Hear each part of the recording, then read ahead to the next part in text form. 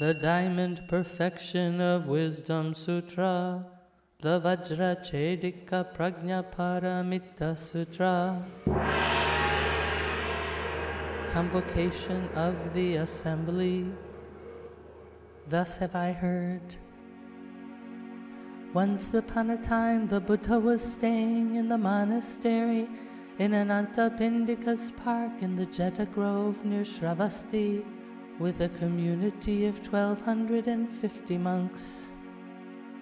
Near dawn, Buddha clothed himself, took up his bowl, and entered the great city of Shravasti to beg for his food. After going from house to house, he and the monks returned to the monastery to eat the midday meal. After finishing, Buddha put away his robe and begging bowl, washed his feet, arranged his seat, and sat down. Subhuti makes a request. In the midst of the assembly, the venerable Subhuti rose from his seat, uncovered his right shoulder, knelt upon his right knee, and folding his palms respectfully bowed to the Buddha, saying, Tathagata, world-honored one, how wonderful and rare it is that by your compassion we are protected and instructed. You always support and show special confidence in the Bodhisattvas.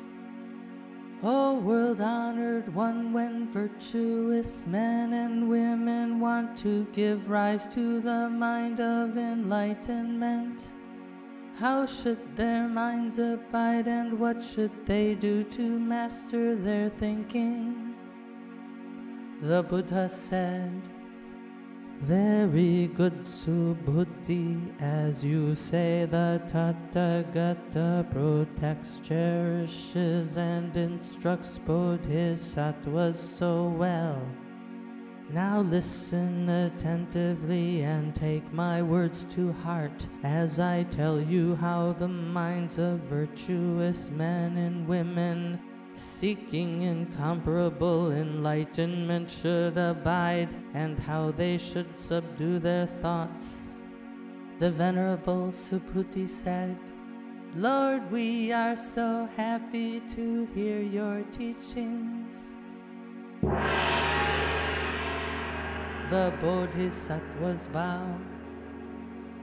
The Buddha said, Subhuti, all Bodhisattvas and Mahasattvas should consider this.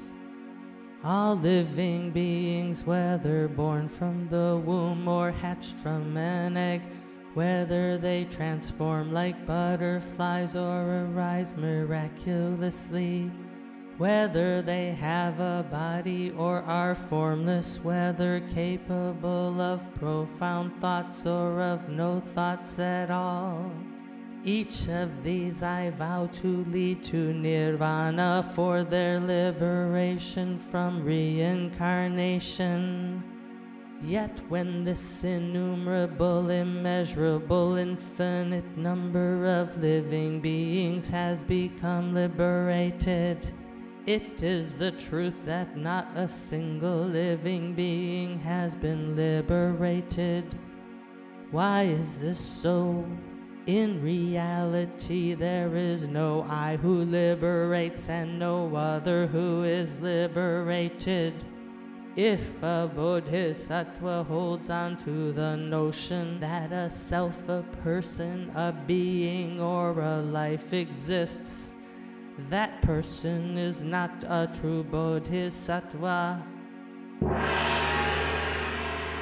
How a bodhisattva practices charity. The Buddha said to Subhuti, when a bodhisattva practices charity, his or her mind should not abide anywhere. A bodhisattva should practice virtue without abiding in appearances. unmoved by sight, sound, smells, taste, touch, or things. A bodhisattva should offer help without abiding in false notions of form. Why? If a bodhisattva practices generosity without abiding in form, his merit will be inconceivable and immeasurable. Subhuti, what do you think? The space in the easterly direction is immeasurable, is it not? You are right, world-honored one, it is not measurable. Subhuti, can space in the western, southern, and northern quarters above and below be measured? No, world-honored one. When a bodhisattva practices generosity without a mind abiding in form, then the merit resulting from that virtuous act is as great and immeasurable as space. Subhuti, the bodhisattva should thus abide as taught. Physical characteristics of Tathagata. Subhuti, what do you think? Can the Tathagata be recognized by how its body looks? No, Buddha, the Tathagata cannot be recognized by how he looks. Why? Because when the Tathagata speaks of the form of his body, it is not real form. The Buddha said to Subhuti, everything with form is unreal. If all forms are seen as unreal, the Tathagata will be perceived. The future of these teachings. The Venerable Subhuti then asked Buddha, world-honored one, in times to come will there be sentient beings who are able upon hearing these words and sentences to believe them? The Buddha said, Subhuti, do not utter such words. 500 lifetimes after I have passed away, there will be people who observe moral discipline and cultivate merit. When such people hear these words, they will have faith and confidence that these words embody the truth. You should know that these bodhisattvas have sown seeds not only during the lifetime of one Buddha, or even 2, 3, 4, or 5 Buddhas, but have in truth planted these seeds during the life of tens of thousands of Buddhas. Such bodhisattvas coming to hear these teachings will have an immediate arising of a single thought of pure faith. Subhuti, the Tathagata, who knows and sees all, will recognize them, and these living beings will thus acquire immeasurable merits. Why? Because they have wiped out false notions of a self, a person, a being, and a life, and of dharma and not dharma. If their minds grasp at form, they will still cling to the notion of a self, a person, a being, and a life. And if their minds grasp the Dharma, they will still cling to the notion of a self, a person, a being, and a life. And if their minds grasp what is not the Dharma, they will also cling to the notion of a self, a person, a being, and a life. Therefore, one should not grasp onto the Dharma or that which is not the Dharma. This is the hidden meaning when the Tathagata says, monks, those who know that the teachings about Dharma are like a raft should cast aside the dharma, and so how much more cast aside that which is not dharma? No attainment, no teaching. What do you think Subhuti has the Tathagata attained peerless perfect enlightenment? And does he have a teaching that he expounds? Subhuti replied, as I understand the meaning of the Buddha's teaching, there is no dharma called supreme enlightenment. And there is also no set teaching that the Tathagata can expound. Why? Because the Tathagata has said that the Dharma is inconceivable and inexpressible. It is neither Dharma nor is it not the Dharma. Why is this? Because advanced practitioners differ in their accounts of the eternalist dharma. Real merit has no merit. What do you think, Subhuti? Buddha asked. If someone filled 1,000 million worlds with the 7 treasures and gave them away in charity, would his merit be great? Subhuti replied, yes, world-honored one, it is because the nature of merit is not merit that the Tathagata is able to speak about merit. Then Buddha said, if someone understands and passes on even 4 lines of this sutra to another, his merit is even greater than that of the giver of treasure. Why? Subhuti, all of the Buddhas and all of their teachings of supreme enlightenment spring forth from this sutra.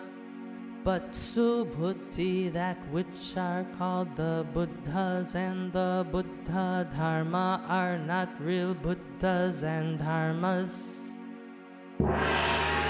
The 4 lesser vehicle realizations. Subhuti, what do you think? Can a srota apanna, one who has entered the stream, have this thought in his mind? I have obtained the fruit of entering the stream. Subhuti replied, no, world-honored one. Why? Because srota apanna means entering the stream, but actually there is no stream to be entered. There is no entry into either form, sound, smell, taste, touch, or dharma. Therefore he is called srota apanna. Subhuti, what do you think?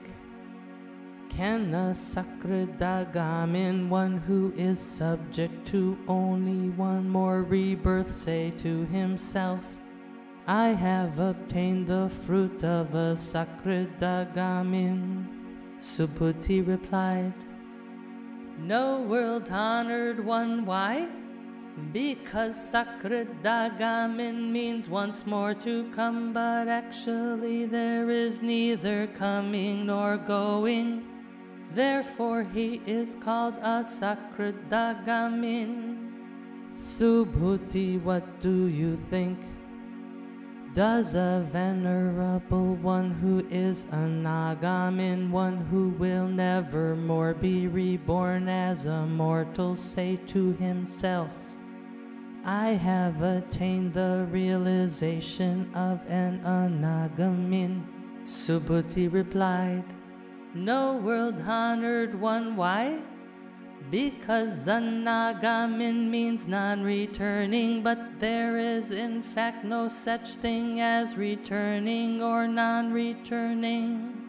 Therefore he is called an anagamin.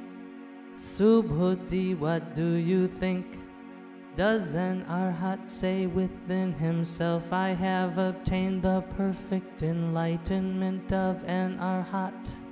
Subhuti replied, No, world-honored one. Why? Because there is no dharma which is called arhatship, world-honored one. If an arhat thinks I have obtained the enlightenment of an arhat, he will still grasp and hold on to the notion of an ego, a personality, a being, and a life. World-honored one, you have said that I am the most proficient in terms of the attainment of the passionless samadhi, and that I am the arhat most free from the desire, but I do not give rise to the thought that I am an arhat who is free from desire.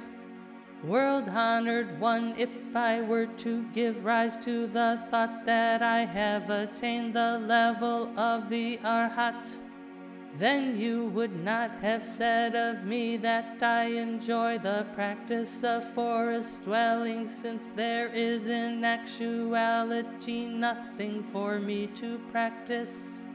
Therefore I am called Subhuti, the one who enjoys the practice of forest dwelling. Arousing the pure aspiration without abiding, the Buddha said to Subhuti, Subhuti, what do you think? In ancient times when the Tathagata practiced under Dipamkara Buddha, did he gain any attainment in the Dharma? No, world-honored one, in ancient times when the Tathagata was practiced under Buddha Dipamkara, he did not attain anything. What do you think, Subhuti? Does a bodhisattva create sublime Buddha lands? No, he does not, world-honored one. Why? Sublime Buddha lands are not sublime, therefore they are called sublime. Subhuti, this is why all bodhisattvas and mahasattvas should thus develop a pure and clean mind, which should not abide in form, sound, smell, taste, touch, and dharma. They should develop a mind which does not abide in anything. Subhuti, it is like if there were a person with a body as large as Mount Sumeru. What do you think? Would this body not be great? Very great, world-honored one. Why? Because the Buddha says it is not the real body, but is merely called a great body.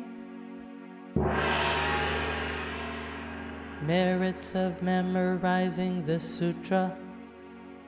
Subhuti, if each of the sands in the Ganges River contained its own Ganges River, would not the number of sands contained in all those Ganges rivers be great? Subhuti replied, Very great, world-honored one. These rivers would be innumerable, how much more so would be their sand grains? Subhuti, now I am going to tell you a truth. If a virtuous man or woman filled 3,000 galaxies with the 7 jewels, equal to the number of grains of sand in all those Ganges rivers, and gave them away charitably, would his or her merit not be great?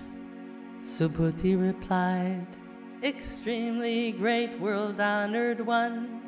The Buddha said to Subhuti, If a virtuous man or woman receives and memorizes even 4 lines of the sutra and expounds them to others, his or her merit will be even greater than this almsgiver. Furthermore, Subhuti, any plot of land on which this sutra is proclaimed, even if only one verse of 4 lines, will be a land where gods, men, and asuras will come to make offerings, just as they make offerings to a shrine of the Buddha. If the plot of land is regarded as that sacred, how much more so the person who practices and recites this sutra? Subhuti, you should know that this person attains something most rare and profound. Wherever the sutra is kept is a sacred site enshrining the presence of the Buddha or one of the Buddha's great disciples. Naming of the sutra. Subhuti then asked the Buddha, "World-honored one, what name should be given to this sutra, and how should we receive and hold its teachings?" The Buddha replied, "This sutra should be called the Diamond Perfection of Wisdom Sutra, because it has the capacity to cut through illusions and bring us to the shore of liberation. This is how you should receive and hold it. Why? Because that which the Buddha calls wisdom is not wisdom." Subhuti, what does this mean? Does the Tathagata have a teaching to explain? Subhuti replied, "World-honored one, the Tathagata has no teaching to explain." Subhuti, what do you think? Are there many particles of dust contained in the universe? Subhuti replied, "Many, world-honored one." Subhuti, the Tathagata teaches that these particles of dust are not real but are merely called particles of dust. The Tathagata teaches that the universe is not real but is merely called the universe. Subhuti, what do you think? Can the Tathagata be discerned by means of his 32 physical characteristics? No, world-honored one, he cannot. Why? Because the 32 bodily characteristics that are taught by the Tathagata are in fact not real. Therefore they are called the 32 physical characteristics. Subhuti, if on the one hand a virtuous man or woman dedicates lifetimes as numerous as the sands in the Ganges River to charitable acts, and there were another person who memorized as much as a 4-line verse of the scripture and taught it to others, the merit of the latter person would be by far greater. True characteristics are not characteristics." Then Subhuti, having heard this sutra, deeply understood its profound meaning and was moved to tears. He said to the Buddha, "How rare, O world-honored one, the Buddha has expounded such a very profound sutra. Since I acquired the eye of special insight, I have never heard of such a teaching. World-honored one, if someone after listening to this sutra believes that his mind is clean and pure, he will realize reality. We should know that such a person will achieve the highest and rarest merit. World-honored one, this reality is not reality, but the Tathagata calls it reality. World-honored one, as I now listen to this sutra, I have no difficulty in believing, understanding, receiving, and holding it. But in 500 years' time, a person who hears this sutra and understands it, comprehends it, and embraces it as I do will be very rare. Why? Because he will no longer think in terms of an ego, a personality, a being, and a life. Why? Because the forms of an ego, a personality, a being, and a life are not real. Why? Because when he has rejected all forms as real, he is called a Buddha. The Buddha said, just so, Subhuti, just so.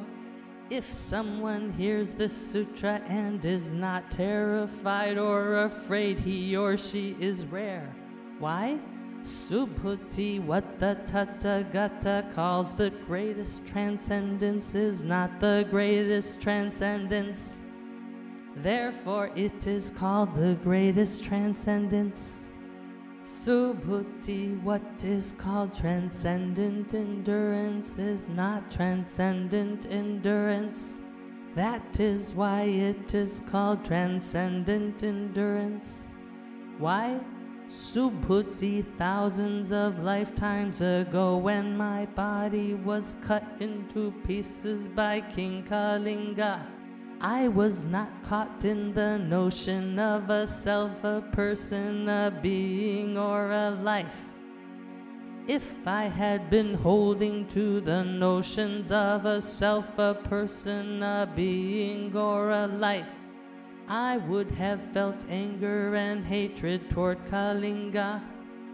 But for 500 lives I have been a renunciant sage, suffused with patience, having no sense of self, no concept of person or being or life. Therefore Subhuti Bodhisattvas should leave behind all distinctions of appearance as real, and awaken the thought of supreme enlightenment by not allowing the mind to abide in sounds, odors, flavors, sensations of touch, or any other qualities. Their minds should abide nowhere. If minds abide somewhere, it will be in falsehood. This is why the Buddha says that the Bodhisattva's minds should not abide taking form as real when practicing charity. Subhuti, when a bodhisattva wants to make offerings to benefit all sentient beings, he or she should practice charity like this. I teach that all forms are not forms. I also teach that all sentient beings are not sentient beings. Subhuti, my words are true and correspond to reality. My words are neither deceitful nor erroneous. Subhuti, the Dharma that I have attained is neither real nor unreal. Subhuti, if a bodhisattva practices charity while abiding in forms as real, then it is like a person in the dark who cannot see anything. If a bodhisattva practices charity while not abiding in forms as real, it is like a person with eyes wide open in the sunlight who sees everything in the bright light. Subhuti, if in a future time there are practitioners who are able to memorize this scripture and recite it, then I will with my Buddha wisdom be fully aware of them, seeing each attain limitless merit. The sutra is not for lesser vehicle practitioners. Subhuti, if a virtuous man or woman sacrifices in the practice of charity as many lives as the sand grains of the Ganges, in the morning, at midday, and again in the evening, and continues so doing throughout numberless aeons. And if, on the other hand, a person, after listening to the sutra, believes it in his own mind without further contradiction, the latter's merit will surpass that of the former. How much more so if this sutra is written, received, held, read, recited, and expounded to others. Subhuti, to sum up, the merits resulting from this sutra are inconceivable, inestimable, and without limit. The Tathagata expounds it to those initiated into the Mahayana and the Supreme Yana. If they are able to receive, retain, read, and recite it, and expound it widely to others, the Tathagata will know and will see that they will achieve inexpressible and inconceivable merits that are without measure or limit. They will bear responsibility for the Tathagata's supreme enlightenment. Why? Because Subhuti, those who take delight in the Hinayana and hold the view of an ego, a personality, a being, and a life, cannot listen to, receive, retain, read, and recite the sutra and explain it to others. Subhuti, wheresoever this sutra may be found, all worlds of devas, men, and asuras should make offerings.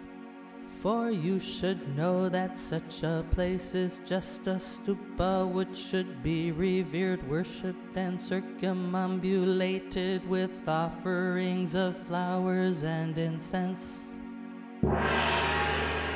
Purgation through suffering of bad karma.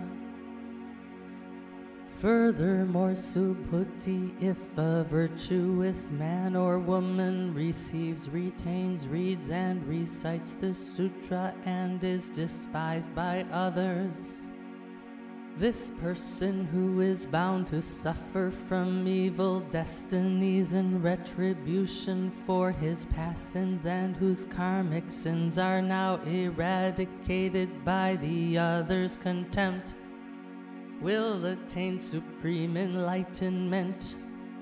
Subhuti, I remember that in the past countless aeons before the advent of Dipankara Buddha, I met 84,000 billions of Buddhas to whom I made offerings and whom I serve faultlessly. Now, if in the last period in the Buddha Kalpa someone is able to receive, retain, read, and recite this sutra, his merits will far exceed mine, which resulted from my offering made to Buddhas. For mine cannot be reckoned as 100th, 1,000th, 1/10,000th, or 100,000th part thereof. In fact, no computation or comparison is possible. Subhuti, in the last period of the Buddha Kalpa, if a virtuous man or woman is able to receive, retain, read, and recite this sutra, my full statement of this person's merits will create derangement, doubt, and disbelief in the minds of all listeners. Subhuti, you should know that as the meaning of this sutra is inconceivable, so is the fruit of its reward. Defining the Bodhisattva. At the time, Subhuti asked the Buddha, "World-honored one, if a virtuous man or woman is determined to develop the supreme enlightened mind, How should his or her mind abide, and how should it be subdued? The Buddha said to Subhuti, a virtuous man or woman who is determined to develop the supreme enlightened mind should thus develop it. I have to lead all living beings to put a stop to rebirth and escape suffering. And when they have been so led, not one of them in fact stops reincarnating or escapes suffering. Why? Because Subhuti, if a bodhisattva clings to the notion of an ego, a personality, a being, and a life, he is not a true bodhisattva. Why? Because Subhuti, there is not really a dharma which can develop the supreme enlightenment mind. Subhuti, what do you think? When the Tathagata was with the Pamkara Buddha, did he have any dharma by means of which he attained supreme enlightenment? No, world-honored one, as I understand the meaning of the Buddha's teaching. When he was with the Pamkara Buddha, he had no dharma by means of which he attained supreme enlightenment. The Buddha said, just so, Subhuti, just so. There was really no dharma by means of which the Tathagata attained supreme enlightenment. Subhuti, if there had been Dipamkara, Buddha would not have predicted in your next life you will be a Buddha named Sakyamuni. Why is it? Because Tathagata means the suchness of all dharmas.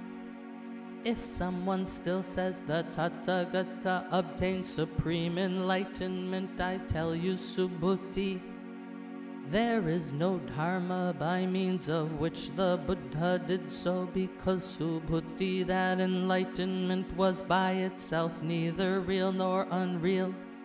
This is why the Tathagata says that all dharmas are Buddha's dharmas. Subhuti, these so-called dharmas are not, but are expediently called all dharmas.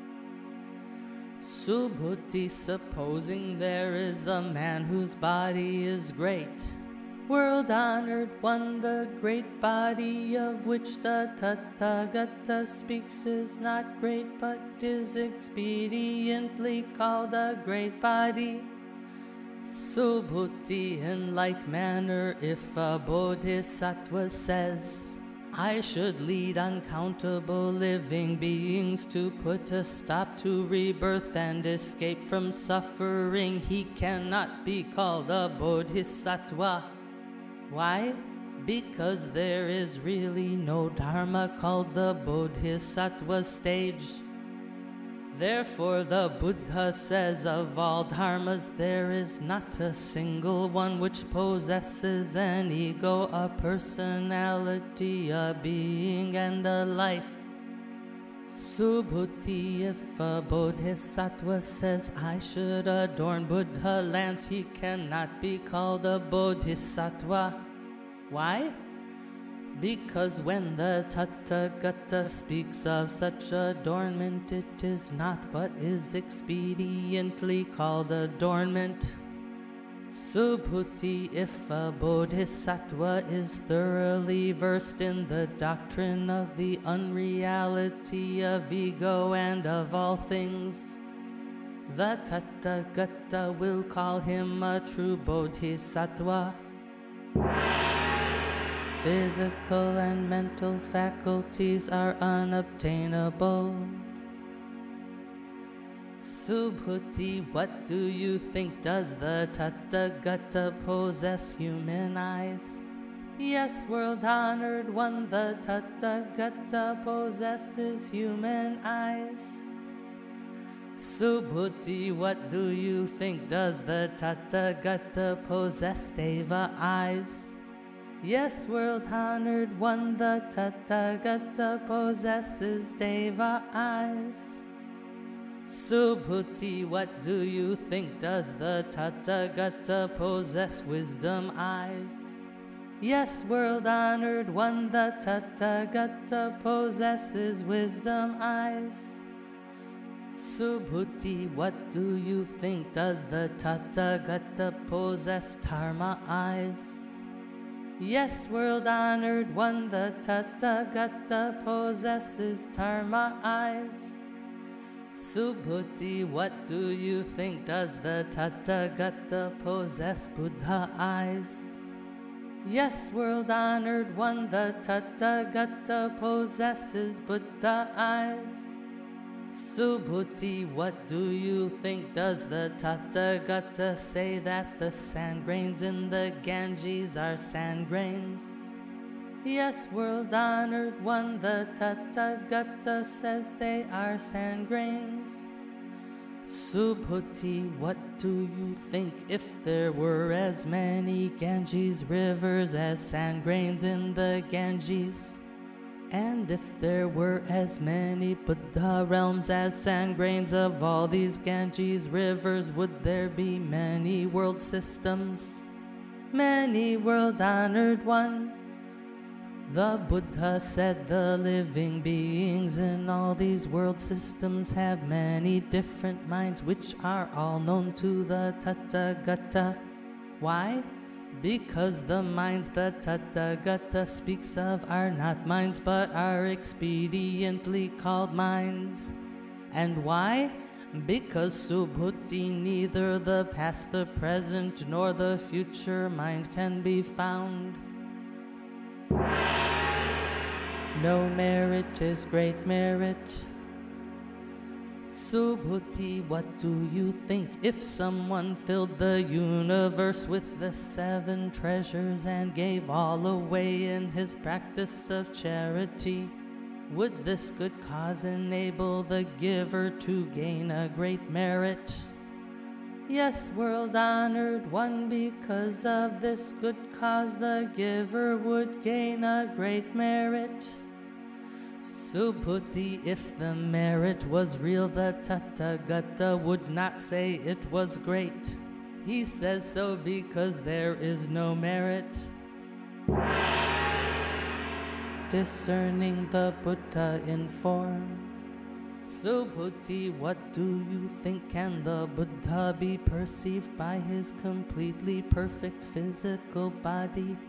No, world-honored one, the Tathagata should not be so perceived. Why? Because the Buddha says the completely perfect body is not, but is called the completely perfect body. Subhuti, what do you think? Can the Tathagata be perceived by his completely perfect forms? No, world-honored one, the Tathagata should not be so perceived, because the Tathagata says the completely perfect forms are not, but are called completely perfect forms. No Dharma is Dharma, non-living beings are living beings. Subhuti, do not say that the Tathagata thinks I must expound the Dharma. Do not have such a thought. Why? Because if someone says so, he will really slander the Buddha and be unable to understand my teaching. Subhuti, when the Tathagata expounds the Dharma, there is really no Dharma to teach. But this is expediently called teaching the Dharma.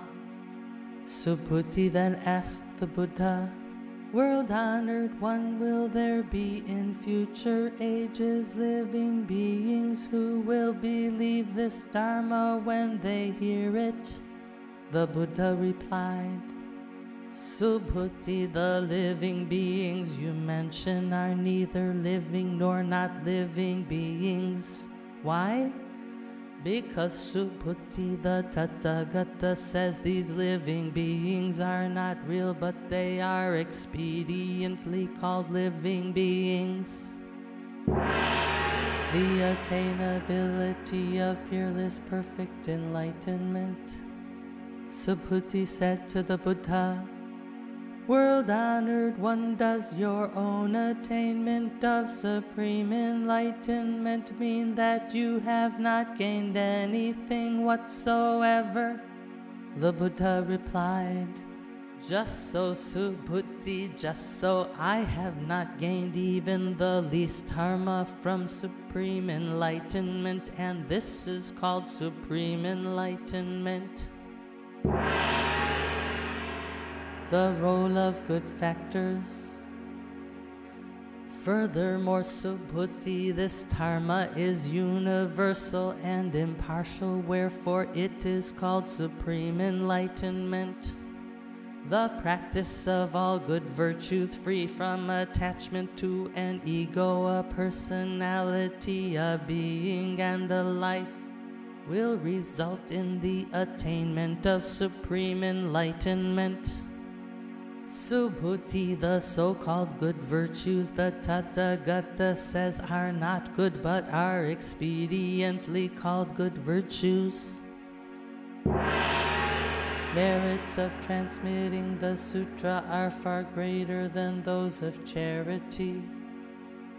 Subhuti, if on the one hand a man in his practice of charity gives away the 7 treasures piled up in a heap as great as all the Mount Sumeru in the universe put together, and on the other hand another man receives, retains, reads, and recites even a 4-line stanza of this sutra and expounds it to others, the merit resulting from the former's charity will not be worth 100th, 1,000th, 1/10,000th, and 100,000th part of that obtained by the latter, as no conceivable comparison can be made between the two. No sentient beings for the Tathagata to save. Subhuti, what do you think? You should not say the Tathagata has this thought in his mind, I should liberate living beings. Subhuti, you should not think so. Why? Because there are really no living beings whom the Tathagata can liberate. If there were, the Tathagata would hold the concept of an ego, a personality, a being, and a life. Subhuti, when the Tathagata speaks of an ego, there is in reality no ego, although common men think so. Subhuti, the Tathagata says common men are not, but are expediently called common men. Trying to discern the Buddha by his bodily characteristics. Subhuti, what do you think? Can the Tathagata be recognized by his 32 physical characteristics? Subhuti replied, "Yes, yes, he can." The Buddha said, "Subhuti, if the Tathagata can be recognized by his 32 physical characteristics, a world ruler would be the Tathagata." Subhuti said to the Buddha, "World-honored one, as I understand your teaching, the Tathagata cannot be recognized by his 32 physical characteristics." Thereupon the world-honored one recited the following gatha. "He who sees me by outward appearance and seeks me in sound treads the heretical path and cannot perceive the Tathagata." Attainment of enlightenment based on bodily characteristics. Subhuti, if you have in your mind this thought, the Tathagata does not rely on his possession of characteristics to obtain supreme enlightenment. Subhuti, banish that thought. Subhuti, if you think that while developing the perfect enlightenment mind you will advocate the annihilation of all forms, do not have such a thought. Why? Because one who develops the supreme enlightenment mind does not advocate the annihilation of things. Bodhisattvas do not appropriate merit. Subhuti, if on the one hand a bodhisattva gave in his practice of charity all the 7 treasures in quantity sufficient to fill worlds as many as sand grains in the Ganges, and on the other hand another man comprehended that all dharmas were egoless and thereby achieved perfection of patience, the latter's merit would surpass that of the former. Why? Because Subhuti, all bodhisattvas do not receive reward for their merits. Subhuti asked the Buddha, "World-honored one, why do bodhisattvas not receive reward for their merits?" Subhuti, bodhisattvas should have no longing and no attachment when they practice meritorious virtues. Therefore they do not receive a reward. The Tathagata does not come or go.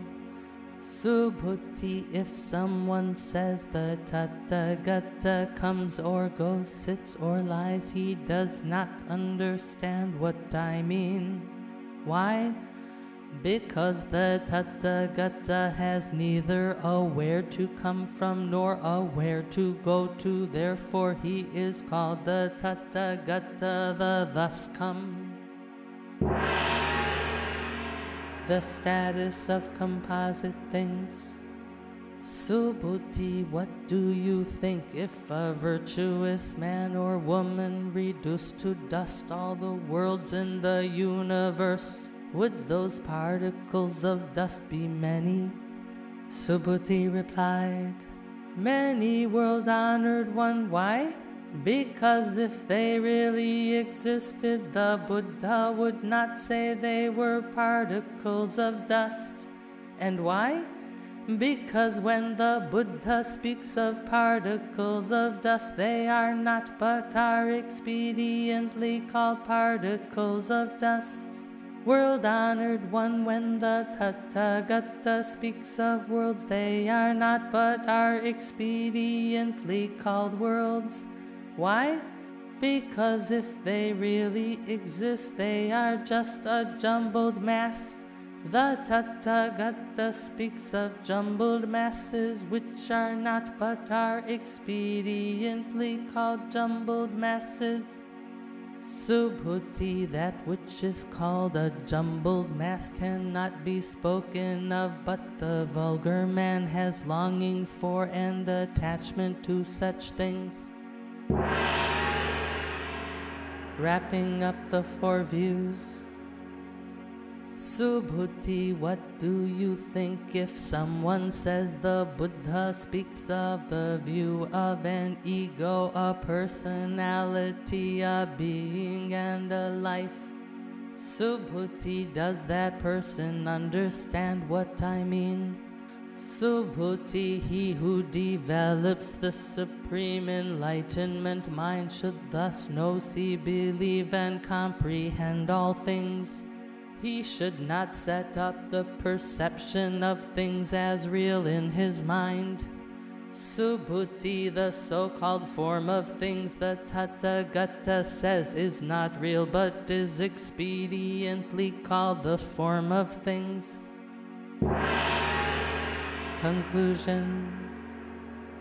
Subhuti, if on the one hand someone gave away in charity the 7 treasures in quantity sufficient to fill all the worlds in uncountable aeons, and if on the other hand a virtuous man or woman developed the Bodhi mind and received, retained, read, and recited even a 4-line stanza of the Sutra and expounded it to others, the latter's merit would surpass that of the former. In what manner should it be taught to others? By teaching it without attachment to form, with the immutability of the Absolute. Why is this? Because all phenomena are like a dream, an illusion, a bubble, and a shadow, like dew and lightning. Thus should you contemplate them. When the Buddha had finished expounding the sutra, the elder Subhuti, together with the bhikshus, bhikshunis, upasakas, upasikas, and all the worlds of devas, men, and asuras who had listened to his teaching, were filled with joy and believed, received, and observed it.